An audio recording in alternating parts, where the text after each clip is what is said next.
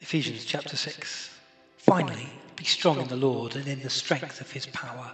Put on the whole armour of God so that you may be able to withstand against the wiles of the devil. For our struggle is not against the enemies of blood and flesh, but against the rulers, against the authorities, against the cosmic powers of this present darkness, against the spiritual forces of evil in the heavenly places. Therefore take up the whole armour of God so that you may be able to withstand on that evil day, and having done everything, to stand firm. Stand therefore, and fasten the belt of truth around your waist, and put on the breastplate of righteousness. As shoes for your feet, put on whatever you will make ready to proclaim the gospel of peace. With all these, take the shield of faith with which you'll be able to quench all the flaming arrows of the evil one. Take the helmet of salvation and the sword of the Spirit, which is the word of God. Pray in the Spirit at all times, in every prayer and supplication. To the end keep alert, and always persevere in supplication for all the saints. Pray also for me, so that when I speak, a message may be given to me to make known with boldness the mystery of the gospel, for which I am an ambassador in chains. Pray that I may declare it boldly, as I must speak.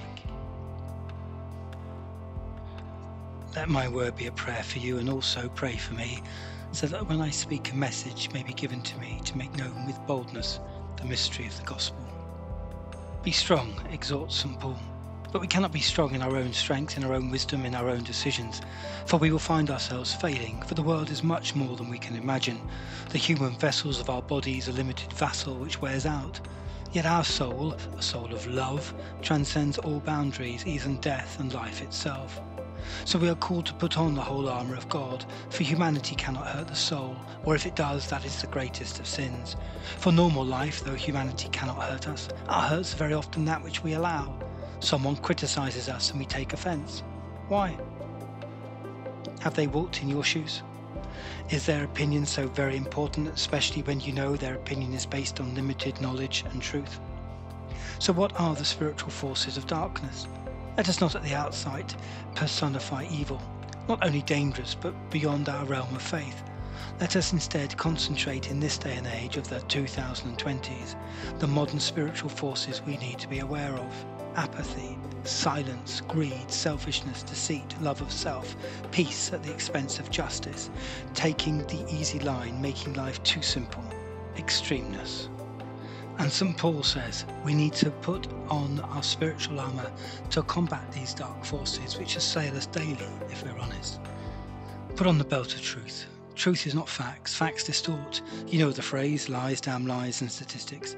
Truth gives the whole story, not just part of it. In truth, we recognise the complications of life, that moral decisions aren't black and white, yes or no, right or wrong. We are to put on our shoes. Shoes denotes movement, effort, change. Peace is to be worked for, not just proclaimed. Words that are said too much are not enough, as they are overused. Think of the caricatures of the Miss World contests. I want world peace, and everybody claps. The film Miss Congeniality is a good example of this. The Shield. It is easy to fall into popularity, give the family and friends what they want to hear, so we can live an easy life.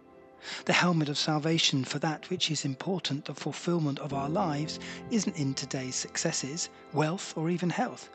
It will become after our body has gone. The sword, the word of God. This is where opinions may differ more markedly.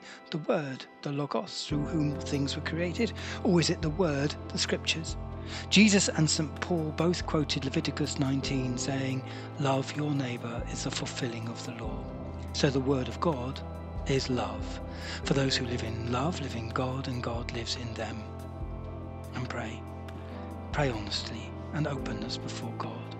For the gospel is a mystery, and we cannot go prepared into every situation knowing what we will say.